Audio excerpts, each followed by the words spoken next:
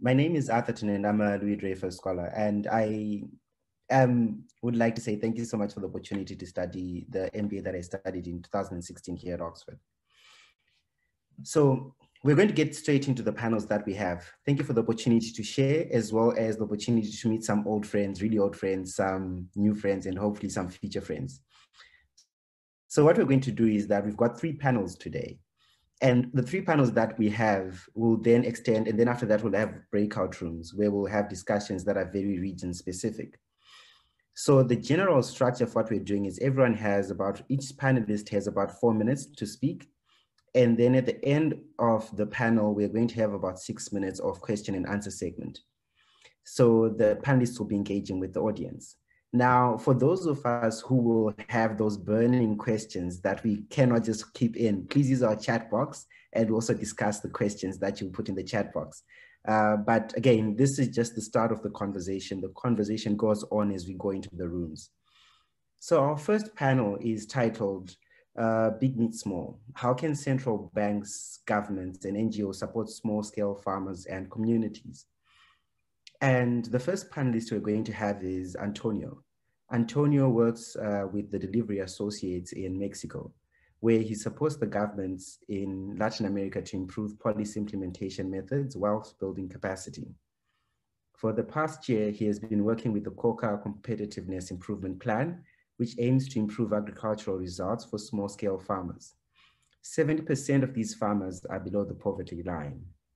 Now, the context, Antonio, is that we expect that governments are the ones that will lead the charge when it comes to implementing change. But we're seeing that governments are struggling with this. And this is not just with the new issues around technology, but also some old issues. The question for you, Antonio, is what have you observed to be the biggest challenge in the way of governments to meeting the needs of small farmers? Over to you, Antonio. Thank you for the scholarship.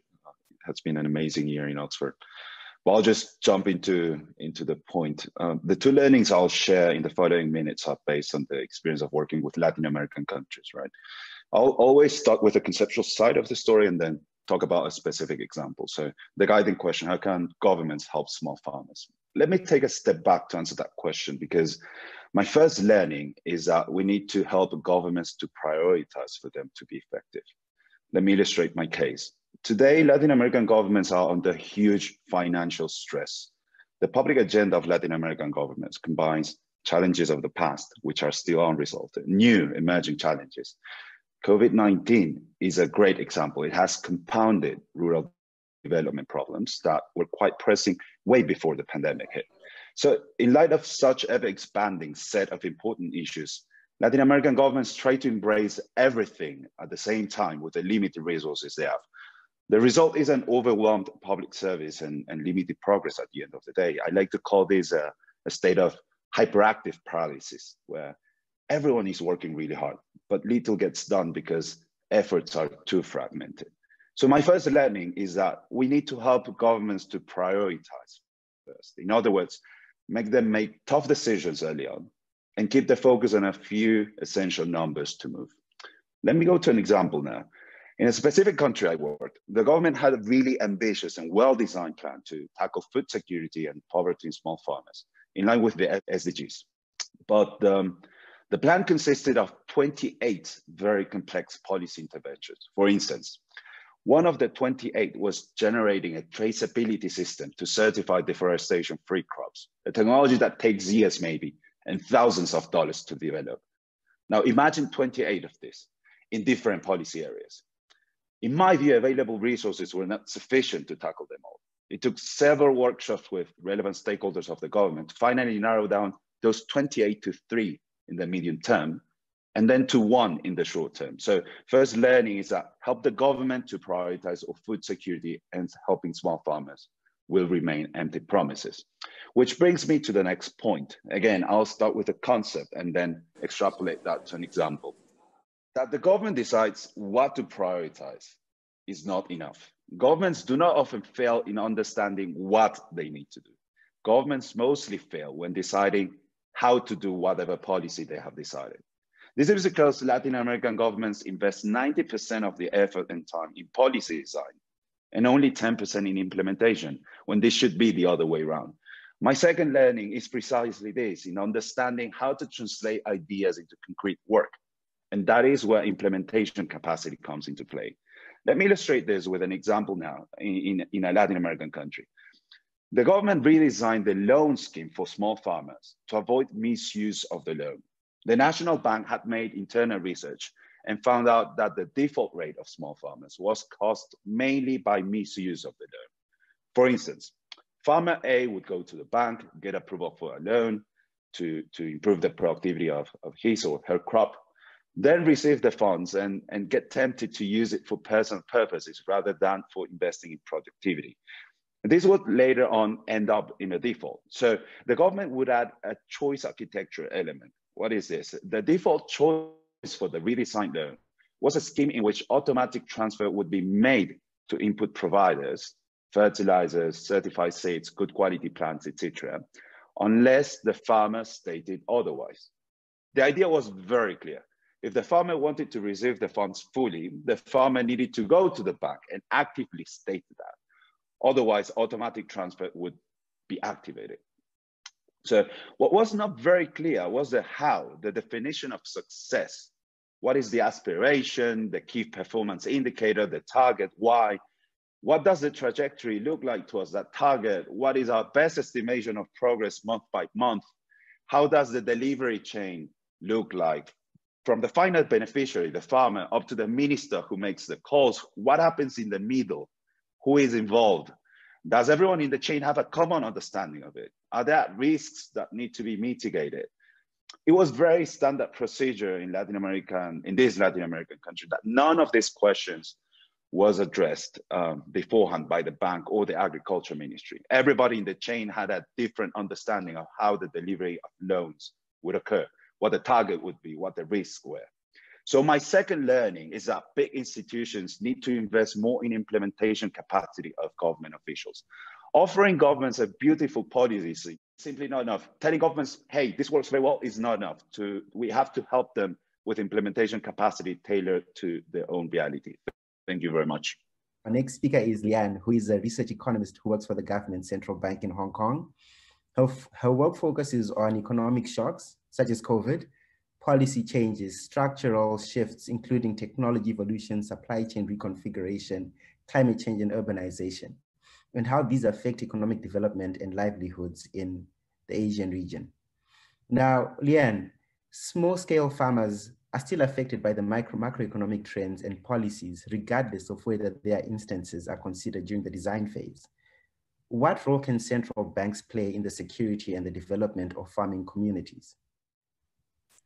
Thank you, Atherton, and I also want to say thank you so much to the Louis Dreyfus Foundation for their generous scholarship. I completed my MPhil in economics in 2017 and have been working with the central bank in Hong Kong ever since. And so diving straight into the question, I first want to quickly describe the role of a central bank in an economy and make the connection with small farmers, which at first glance may not be so clear. So monetary policy refers to the actions that central banks take to promote stable growth in the economy. This usually takes the form of maintaining price stability through influencing borrowing costs and the scale of borrowing and lending in the economy. So why and how is monetary policy relevant to small farmers? Well, first of all, stable and predictable prices is crucial to small farmers who have less ability to absorb price changes and whose income largely depends on relatively volatile commodity and food prices. Even short periods of highly volatile food prices, as we saw in 2011, for example, could force productive assets to be sold at lower prices and result in small farmers falling into poverty. Unpredictable inflation may also discourage small farmers from longer-term investments into boosting their productivity and to expanding. And through influencing interest rates and lending in the economy, which will filter through the financial system, monetary policy can also affect the lending of smaller credit institutions and private organizations that small farmers typically interact with. That being said, there often may be a disconnect between small farmers and central bank policy because a lot of the time they fall outside of the formal banking system. This is because they lack a formal credit profile or sufficient collateral and therefore face significantly higher costs and greater barriers in obtaining financing, even when aggregate financial conditions are highly accommodative. So in the current context of COVID, for example, many central banks in the Asia region have pursued aggressive interest rate cuts and provided emergency liquidity facilities. But there's been a lot of anecdotal evidence to suggest that smaller and higher risk entities, including small farmers, still struggle to obtain financing. So what levers can central banks specifically pull to make positive change in this area? And if we can move to the next slide, thank you. So central banks can play an important role in promoting financial inclusion among small farmers. In fact, in several countries, central banks may offer direct or indirect forms of targeted lending to the agricultural sector, albeit usually acting on behalf of the fiscal authorities. For example, the Agricultural Development Bank of China is a government policy bank with the goal of targeting lending and supporting the development of rural agriculture and small farmers. And for them, a big portion of their operating funds comes directly from the central bank, the People's Bank of China. However, in order to establish a commercially viable, market-oriented, and sustainable form of financing to these communities, requires the collaborative efforts of central banks, governments, and private actors. Where central banks can play an important role is to facilitate the establishment of an efficient risk compensation mechanism for small farmer financing. For example, central banks are well positioned to provide a centralized platform for regular exchange of information between financial institutions, small farmers, and organizations such as the Louis Dreyfus Foundation, which work directly with small farmers, so that banks can gain further insight into the unique risk dynamics of small farmer financing. In addition, central banks can also provide an accommodative monetary environment or a regulatory environment for new technology-based fintech firms, which have shown the ability to access underserved communities such as small farmers by providing innovative and alternative ways of credit assessment and lending. An example is simple cell phone-based payment systems such as M-Pesa in Kenya, as well as WeChat and Alipay in mainland China, which allow small farmers to build a digital credit profile using transactional data. This can ultimately help banks to fairly and efficiently price and provide a wide range of financial instruments to small farmers to allow them to build their wealth, save in financial assets, to hedge against uncertainties, and invest in productive assets and skills, which will ultimately feed back into economic growth and ties into central banks' macroeconomic objectives. Thank you so much. The next speaker that we have today is Tanvi. Tanvi is a researcher at the Water, Land and Society program of the Ashoka Trust for Research in Ecology and the Environment. This is a non-profit think tank in Bangalore. Previously, she worked with the climate unit of the UN World Food Programme on the rollout of organizational environmental sustainability policy and design grassroots level climate adaptation programs. So Tanvi, in addition to central governments, central banks, and the supranational institutions they form, including political unions, multilateral development banks, NGOs have become important development actors.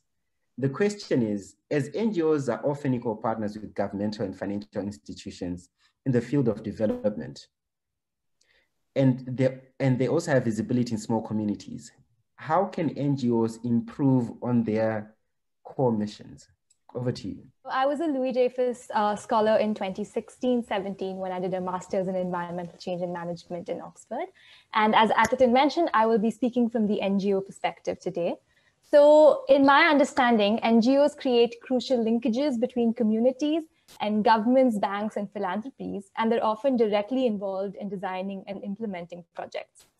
So my observation has been that the problems faced by small farmers are often received by large centralized organizations in a sort of templatized manner, which can oversimplify their situations and represent them in ways that are kind of disconnected from the ground reality. This problem is often reflected in project design efforts. So within the agriculture development sector, there are several ideas which have been mainstreamed as sort of overarching universal concepts. And some of these are on the screen, like, for example, efficiency is a desirable aim. Resilience is often portrayed as the ultimate objective, and nature-based solutions are portrayed as natural and hence ideal. And these end goals also often come with technologies that are regarded as silver bullets. So technologies like drip irrigation, clean cook stoves, sustainable intensification practices are often regarded as technologies which can be put into a context and expected to work. However, obviously, these universal concepts are not always in line with contextual realities.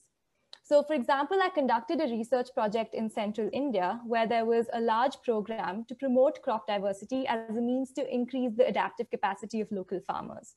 The premise of this project was another universal concept, which was that conserving crop diversity can help achieve several local aims while also helping to reduce the rate of crop diversity erosion at the global level. While this may be true in several contexts, my observation in the study area was that farmers were in fact reluctant to continue to adopt diversity-based risk mitigation because their preferences revolved around cultivating more aspirational mainstream crops and arranging for irrigation rather than resorting to diversification as a means to cope with the climate variability that they were facing. So this sort of lack of grounding that surrounds design interventions is also often accompanied by the absence of critical evaluation of project outcomes. So in the example that I just shared, a monitoring and evaluation report would probably measure performance on indicators like the number of seed packets of crops that have been distributed to farmers or the number of workshops that have been conducted for farmers. But these indicators don't really question the theory of change that underpins the project. And so they're not really able to capture whether the project will create long-term positive change in the community. So yeah, these kind of projects which are based on a lack of contextual planning and do not have critical evaluation are obviously counterproductive to very well-intentioned development efforts in the agriculture sector. A lot of money and effort goes into designing and implementing projects, but they often also fail to continue after the funding period is over, and in several cases can exacerbate issues that the farmers face rather than resolving them. So coming to what levers institutions can pull to make positive change, NGOs are often caught in the cycle of having to tailor projects to fit in with funding priorities, which are based on restricted, universal, and decontextualized concepts. In addition, funding also usually depends on portraying positive narratives of change rather than allowing for critical and honest evaluation of the limitations that projects may have.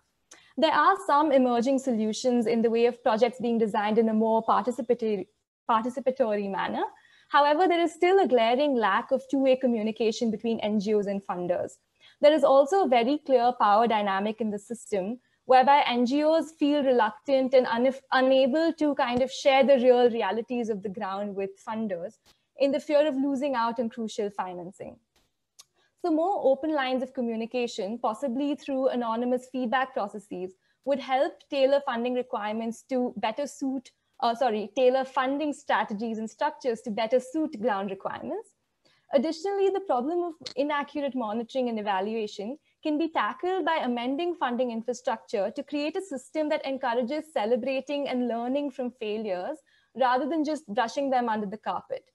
So bringing in an element of risk capital can create a buffer within the funding for initial mistakes and adjustments to ensure that these become naturalized into the process rather than things that need to be hidden and not discussed at all. Lastly, long-term funding rather than short projects can help ensure that there is sufficient time within the project to tweak the project, implement it properly, and allow it to get mainstreamed in the form of behavioral and systemic change in target communities. So the first question that we have, Tanvi, goes to you, which is, what are the downsides of using nature-based solutions as a universal concept in your work? I am from the NBS support camp, so I am interested to know why you think this is problematic. So I don't think nature-based solutions are a problem per se.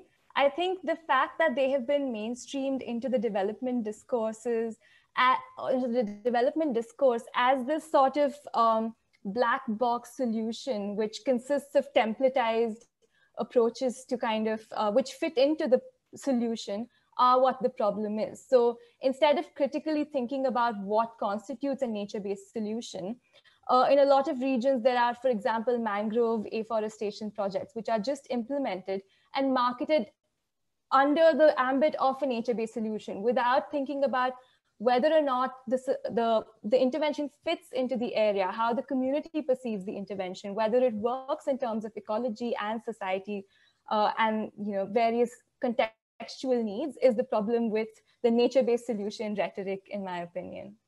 Thank you so much. Antonio, there's a question here. The question is, does the active choice framing for financial support disadvantage those who might not be aware of programs or how to get the support? Great question, and that was mainly the second point of my exposition. I think when we implement this new loan scheme, if we don't have the delivery chain very clear, where the final beneficiary is getting the policy rightly and timely, then the policy at all is not useful. So it is really important that we have that delivery chain upfront, transparently, with all stakeholders involved in the delivery processes of the loan scheme. So that's an indirect way of answering to your question. Leanne, a question for you is, in India, we have seen philanthropic funders and social investors step in to provide the primary capital and risk guarantees for microloans for the informal sector outside of the ambit of the government. Is that something that the government and the central bank is allowed in geographies like Hong Kong for smallholder farmers? Thank you, Aditi, for your question. Apologies for me not raising a lot of examples through Hong Kong, because actually in Hong Kong, the agricultural sector is very small, represents, I think, something less than 1% of our GDP. Most of our agricultural imports come from mainland China, so I'll talk a bit more from that view. To my understanding, I think the majority of funding in mainland China for small rural farmers still comes from rural credit cooperatives, which are run under the government, as well as more larger policy institutions such as the Agricultural Development Bank of China, which is under the PBOC. And so I think there is increasingly, we're seeing more private funders or social investors in mainland, but I think majority is still run under the government and under the gambit of the rural credit cooperatives. Tanvi, a question for you. What about the role of baseline to ensure adequate solutions to be implemented? And then for people that are not in the field, what are nature-based solutions? Just quickly on the nature-based solutions question, they are essentially, in my understanding, a very broad gamut of ideas which are around ecosystem restoration, afforestation, and just a less technocratic, technology-oriented view of environmental restoration efforts, but more around ecosystem-based methods. And thank you, Robert, for your question. I didn't mention baselines, and I do agree that baselines have a very crucial role to ensure that there is a very real understanding of the ground situation before implementing a project. Having said that, I also feel that even within baselines, it is important to have a very broad perspective of the situation that we're starting with, rather than just being restricted to very narrow indicators, which a lot of baseline studies sadly remain restricted to doing. So yes, baselines can, in my opinion, are very important, but should not just be a box ticking exercise.